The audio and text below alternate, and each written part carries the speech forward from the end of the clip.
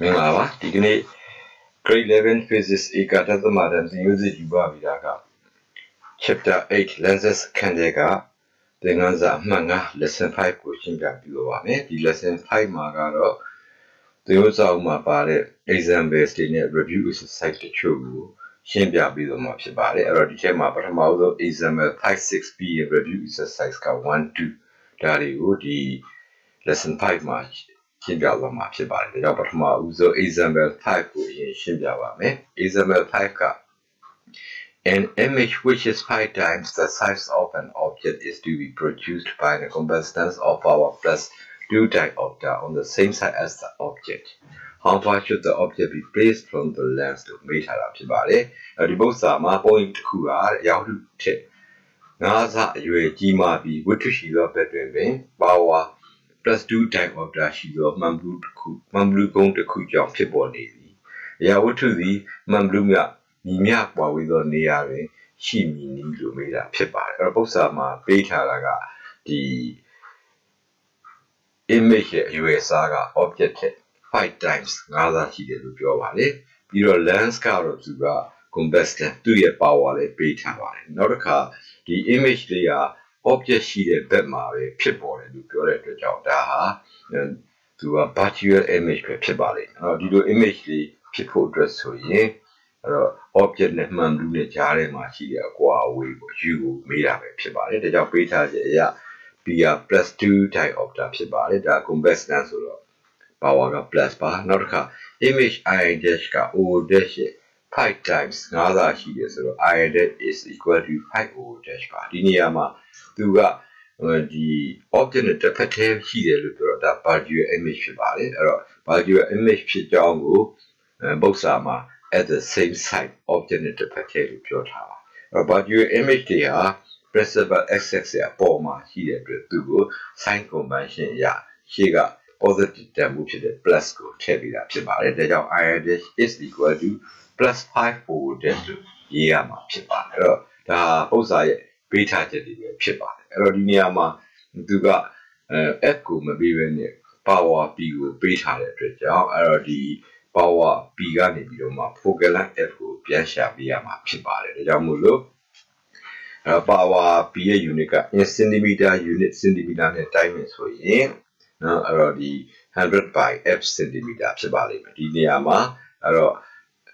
f ကိုသိရနေဆို therefore f is equal to 100 by p that is equal to 100 divided by plus 2 is equal to plus 50 centimeter ရမှာဖြစ်ပါတယ်အဲ့တော့ဒီကf က positive value ပါအဲ့တော့သူကဘာလို့လဲဆို power မှာလည်း positive နောက် lens ကလည်း compass lens ဆိုတော့ဒီ focal length က real focus အတွက် focal length ဖြစ်လို့သူက positive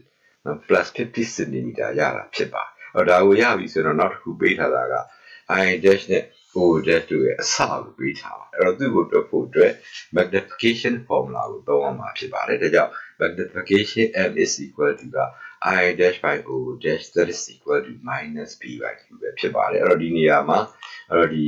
I dash က plus 5o dash နဲ့တူတယ်လို့ပေးထားတဲ့အတွက်ကြောင့်သူ့ကိုအစားထိုးရင် plus 5o dash divided by o dash is equal to minus b divided by q ပဲဖြစ်ပါလိမ့်မယ်ဒီမှာ o dash ကိုကြည်သွားမယ်ဆိုရင်တော့ဒီကနေမှာနော်တဆင့် b ဒီ minus 5u ဆိုတဲ့ u နဲ့ b နဲ့ relation ပေါ့ u ဆက်စပ်မှုကိုရရှိဖြစ်ပါUV relation ကိုရပြီဆိုရင်အဲ့တော့ဒီ lens formula ကိုအသုံးပြုပြီးတော့ပု္ပ္ပာကမေးထားတဲ့ကောင်ကိုတွေ့ရုံပဲဖြစ်ပါတယ်ဒါကြောင့်မို့လို့အဲ့တော့ဘာကိုသုံးလို့လဲ lens formula ကိုသုံးပါလိမ့်မယ် lens formula ဟာ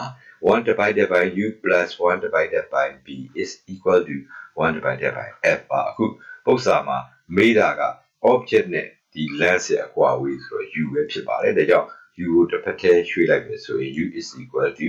b into f divided by b minus f ဖြစ်ပါတယ်အဲ့တော့ဒီနေရာမှာ f တန်ဖိုးကတော့သိပါတယ်သို့သော b ကရှေ့မှာ UV relation မှာရခဲ့တဲ့တန်ဖိုးဖြစ်တယ်နော် minus 5u ကိုအစားထိုးရမှာဖြစ်ပါတယ်ဒါကြောင့် u is equal to minus 5u into plus 50 divided by minus 5u minus plus 50ပါအဲ့တော့ဒါကိုရှင်းလိုက်မယ်ဆိုရင်တော့သူကအပေါ်ကနော် minus 250u ရပြီးတော့အောက်ကတော့ minus 5u minus 50ပဲရမှာဖြစ်ပါအဲ့ဒါဆိုရင် ဒီမှာ equation ရဲ့ဘယ်ဘက်ညာဘက်မှာ u ရရှိတော့သူ့ကိုခြေလိုက်မယ်ဆိုရင်တော့သူက -5u အဲ့တော့ -50 -5u တူတူပါပဲဒါ -5u ရှိရရေးလေရအဲ့ကောင်က -250 ပဲဖြစ်ပါလိမ့်မယ်အဲ့တော့ဒီကမှ -5u ညီမျှခြင်းက50ကနော် equation ရဲ့ညာဘက်ကိုရွှေ့လိုက်တဲ့အခါမှာသူက positive ဖြစ်သွားလို့သူကအဲ့တော့ဘယ်လောက်ပဲကျန်ပါလဲဆို -200 ပါဒါကြောင့် u is equal to က +40 cm ဆိုတဲ့အဖြေပု္ပ္ပစာကမေးထားတဲ့အဖြေကိုရမှာဖြစ်ပါတယ်အဲ့တော့ဒီပု္ပ္ပစာလေးအတွက်အဲ့တော့ဒီ raise diagram လေးကိုရေးဆွဲကြည့်ပါမယ်ပု္ပ္ပစာမှာသူကနော်အဲ့တော့ object လေးကဘယ်နေရာမှာရှိတာလို့40 cm နော် focal length ကသူက50 cm လို့ရှေ့မှာပေးထားတွက်ထားပြီးသားဒါကြောင့်မလို့သူက object ဒီ p နဲ့ f နဲ့ကြာ f နဲ့နီးရဲ့ပဲ40မှာရှိမှာဖြစ်ပါတယ်အဲ့တော့သူ့အတွက် raise diagram ကိုဆွဲကြည့်လိုက်တဲ့အခါမှာအခုဒီမှာပေါ်ပြတဲ့အတိုင်းနော်ငကို object ထက်ငါးစာကြီးတဲ့ virtual image တွေကိုရမှာဖြစ်ပါတယ်အဲ့တော့ဒီနေရာမှာ f က50 cm ဖြစ်ပြီးတော့ဒီ u ကတော့အခုတွေ့ရရှိတဲ့40 cm ပဲဖြစ်ပါတယ်ဒါကြောင့်မလို့ the object is placed 40 cm from the length အရာဝတ္ထုကိုမှန်လူမှ40 cm ကွာပဲထားသည်ဆိုတဲ့အဖြေကိုရရှိပြီဖြစ်ပါအဲ့ဒါလေးပြီးလို့ရှိရင်တော့နောက်တစ်ပုဒ်ဖြစ်တဲ့ example 6ကိုရှင်းပြပေးပါမယ် example 6မှာက an image which is 10 times the size of an object is formed on the wall by a convex length of focal length 10 cm 1 how far is the object from the length 2 how far is the wall from the length မေးထားတာပါအဲ့တော့ဒီပု္ပ္ပစာကသူက image တွေက object ထက်သူကဒီဆယ်သားရှိပြီးတော့သူ့ကိုဘယ်သူကဖြစ်စေတာဆိုဆုံးတာ10 cm ရှိတဲ့မှန်လူကနေဖြစ်စေဘယ်နေရာမှာဖြစ်တာလဲ wall နေရာမှာဖြစ်တာဒါကြောင့်မလို့ဆုံးတာ10 cm ရှိသောမှန်လူကုန်းတစ်ခုသည်အရာဝတ္ထုထက်ဆယ်စအရွယ်ကြီးမားသောပုံရိပ်တစ်ခုကိုနေရန်တစ်ခုပေါ်တွင်ဖြစ်စေသည်အဲ့တော့ဒီနေရာမှာနေရန်ပေါ်မှာဖြစ်တဲ့ပုံရိပ်က raise ဒီတကယ်ကြပြီးတော့ဖြစ်လာတာဖြစ်ပါတယ်နောက်သူကနေရာပေါ်မှာဖြစ်တဲ့ပုံရိပ်ဖြစ်တဲ့ကြောင့်သူက real image ဖြစ်ပါတယ်အဲ့တော့ဒါ real image ဆိုတာကိုနော်နေရာပေါ်မှာဖြစ်တယ်ဆိုတဲ့အချက်နဲ့ဒါသိရမှာဖြစ်ပါတယ်နော်အဲ့တော့ပြီးတော့သူမေးတာကဒီဝတ္ထုနဲ့နေရန်ဘယ်လောက်กว่าတယ်မေးတာနော် sorry ဝတ္ထုနဲ့ဒီဟိုပေါ့မှန်မလူပေါ့ဒီမှာနေရန်ဖြစ်တယ်နော်ဒီကောင်က lens မှန်မလူနော်မေးတာလေးကသူက how far is the object from the lens ဆိုတော့သူကဒါနေရန်မဟုတ်ပါဘူးမှန်မလူနဲ့ကွာဝေးဒါမှန်မလူနဲ့ဝတ္ထုများကွာဝေးတယ်လဲဆိုရယ် u ကိုတွေ့ရမှာဖြစ်ပါနောက်တစ်ခါနေရန်ဒီမှန်မလူနဲ့ဘယ်လောက်ကွာလဲအဲ့တော့နေရန်နဲ့မှန်မလူနဲ့အကွာဝေးကိုပြောမယ်ဆိုနေရန်ပေါ်မှာရှိတာက image ပါအဲ့တော့မှန်မလူနဲ့ image ရဲ့အကွာဝေးဆိုတော့နံပါတ်1ကဒီ image distance ဖြစ်တဲ့ b ကိုတွေ့ယူရမှာဖြစ်ပါတယ်အဲ့တော့သူတို့ကိုတွက်ဖို့အတွက်ပု္ပ္ပစာရဲ့ပေးထားချက်ဖြစ်တဲ့ဒီနော်10 cm ဆိုတဲ့ကောင်က focal length lens က convex length လို့ပြောထားတယ်ဒါကြောင့်မလို့သူက positive value ယူရမှာဖြစ်ပါတယ်ဒါကြောင့် f is equal to +10 cm because because convex length ဖြစ်ပါတယ်နော်အဲ့တော့အဲ့ဒါပြီးလို့ရှိရင်နောက်တစ်ခုပေးထားတာက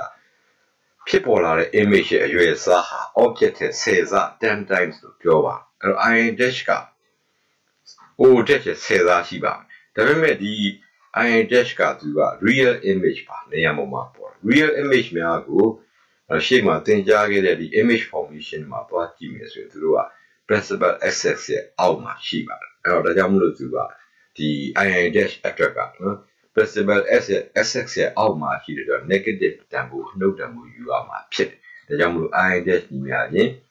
-10 o dash ပါဘာဖြစ်လို့လဲ real image ပါဘာဖြစ်လို့ real image မှသိပါသလဲ form on the wall ပြောထားလို့ဖြစ်ပါတယ်အဲ့တော့ဒါလေးတွေသိပြီးပြီဆိုရင်တော့နော်ဒီမှာပထမအဆင့်လေးနဲ့ဒီ u နဲ့ b နဲ့ဆက်ဆက်မှုကိုရှာရတော့နော်ဘာလို့လဲဆိုရင်သူက lens formula မှာ u ရဲ့ b ရဲ့ f ရဲ့သုံးခုရှိပေးထားချက်ကတစ်ခုရဲ့ဖြစ်နော်တစ်ခုရဲ့ဖြစ်နေတော့သင်္ချာသဘောအရပြောရင်တော့သူက equation တစ်ကြောင်းနဲ့ပေးထားတာတစ်ခုရဲ့သူတို့ n လုံးကနှစ်ခုဖြစ်နေတော့ကျတော့သူကနောက်ထပ်ဒီ n လုံး2 n လုံးဆိုရှင်းနိုင်မှုနောက်ထပ် equation တစ်ကြောင်းလို့အဲ့ဒီ equation တစ်ကြောင်းကိုဒီကသူပေးထားတဲ့ i dash နဲ့ o dash တို့ရဲ့အရွယ်အစားကနေရှာလို့ရှိရင်သူက u နဲ့ b နဲ့ဆက်စပ်ရတော့မှ lens formula လေးမှာထည့်တွေ့တာအဆင်ပြေပါတယ်နော်ဒါကြောင့်မလို့ u unit ဘီနဲ့ဆက်စပ်မှုကိုရရှိဖို့အတွက် magnification formula ကိုသုံးမှာဖြစ်ပါတယ် Therefore magnification is equal to I dash by O dash that is equal to minus b divided by u ပဲဖြစ်ပါတယ်အဲ့တော့ဒီနေရာမှာပု္ပ္ပစာက I dash က O dash ရဲ့ဆယ်စားရှိတယ်လို့ပြောထားနော်အဲ့တော့သူကနောက်တစ်ခါ real image ဖြစ်လို့ I dash စီ minus 10 O dash ဒါကြောင့်မလို့ I dash ရဲ့နေရာမှာ minus 10 O dash ကိုအစားသွင်းလိုက်မယ်ဆိုရင် minus 10 O dash divided by O dash that is equal to minus b divided by u ဒီမှာ O dash ကိုဒါခြေလိုက်ပြီးတော့ u နဲ့ b နဲ့ဆက်စပ်မှုကိုရှာခဲ့မယ်ဆိုရင်တော့ b ဟာ plus 10u ဆိုတဲ့ UV relation u နဲ့ b နဲ့ဆက်စပ်မှုကိုရတယ်။နော်ရပြီဆိုလို့ရှိရင်ဒါဒုတိယအဆင့်အနေနဲ့ဒီ lens formula ထဲမှာဒီဆက်စပ်မှုရဲ့ပေးထားတဲ့တန်ဖိုးရဲ့ထည့်ပြီးတော့သူမေးတာကိုတွေ့ရုံပဲဖြစ်တယ်။နော်ပထမနံပါတ်1ကသူကဝတ္ထုညီမျှကွာဝေးသနည်းကိုမေးထားတော့ u ကိုတွေ့ရမှာဖြစ်တယ်။နော်ဒါကြောင့်မို့လို့ပထမနံပါတ်1ကိုတွေ့ဖို့အတွက်နော် using lens formula 1 divided by u plus 1 divided by b that is equal to 1 divided by f ပါလိုချင်တာက u ဖြစ်တဲ့အတွက်ကြောင့်မို့လို့ u is equal to ဒီ equation ကြီးကိုဟိုဘက်ဒီဘက်ဒါရွှေ့ချလိုက် u ကိုတစ်ဖက်ထည့်ပြောင်းလိုက်ရင်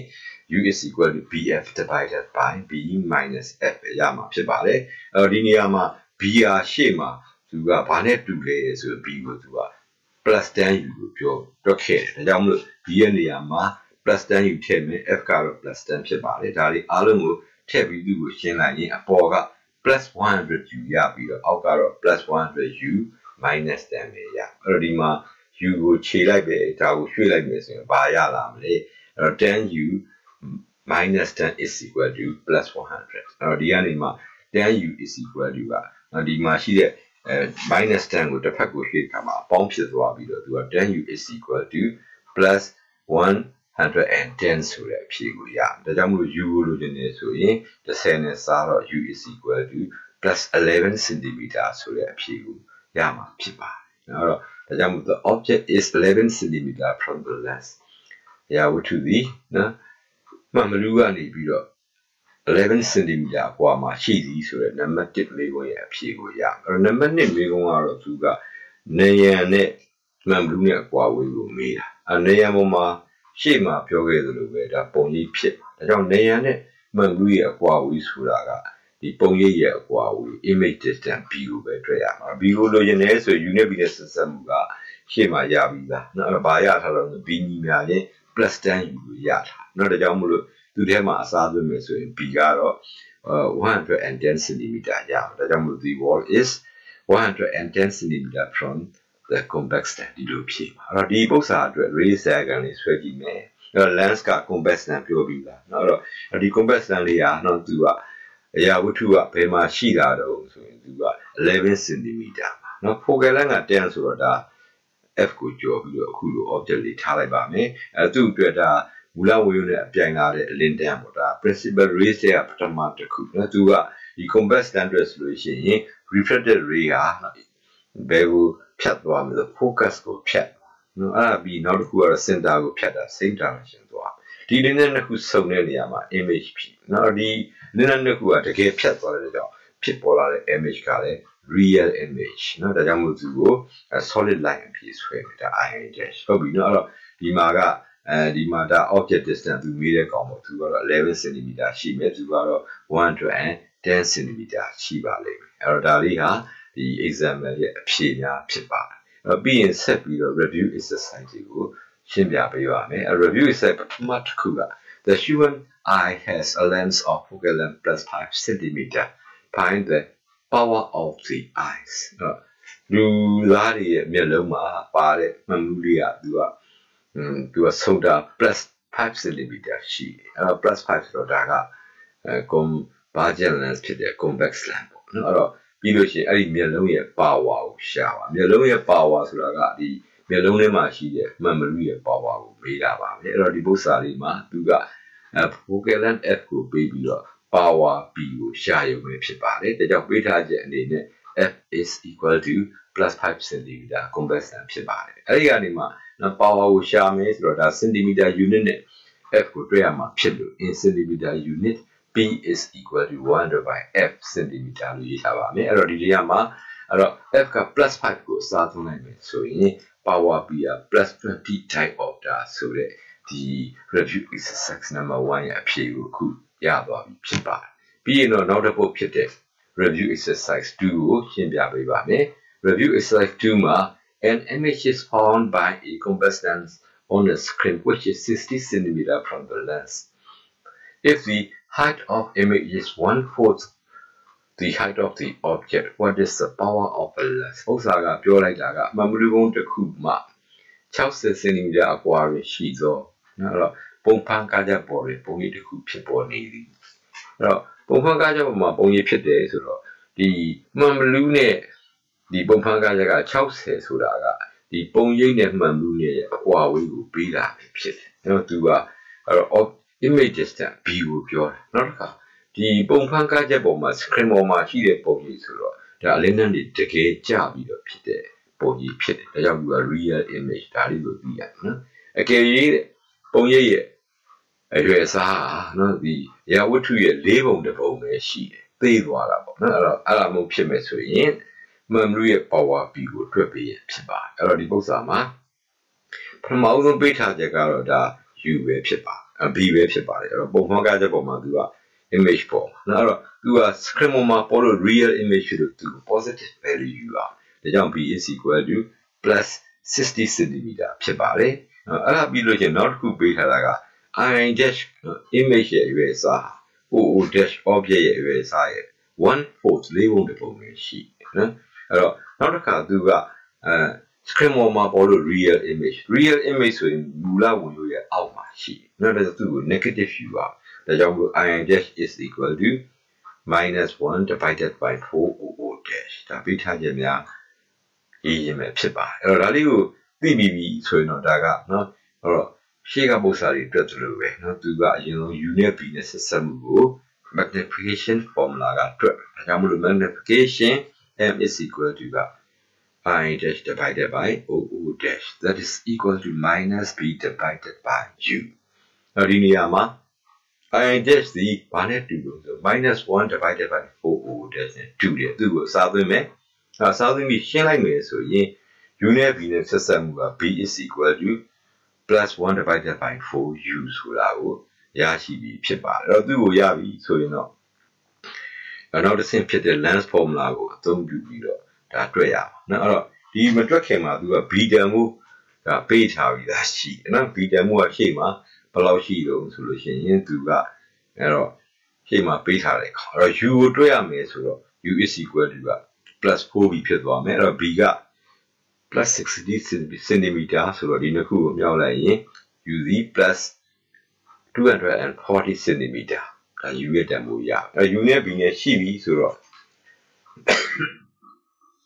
lens formula ကိုသုံးပြီးတော့နော်မသိသေးတဲ့ focal length ကိုထွက်ပြီးရုံနဲ့ဖြစ်တယ်ဒါကြောင့်မို့လို့ using lens formula 1 divided by u plus 1 divided by f is equal to 1 divided by f အဲ့ဒီနေရာမှာ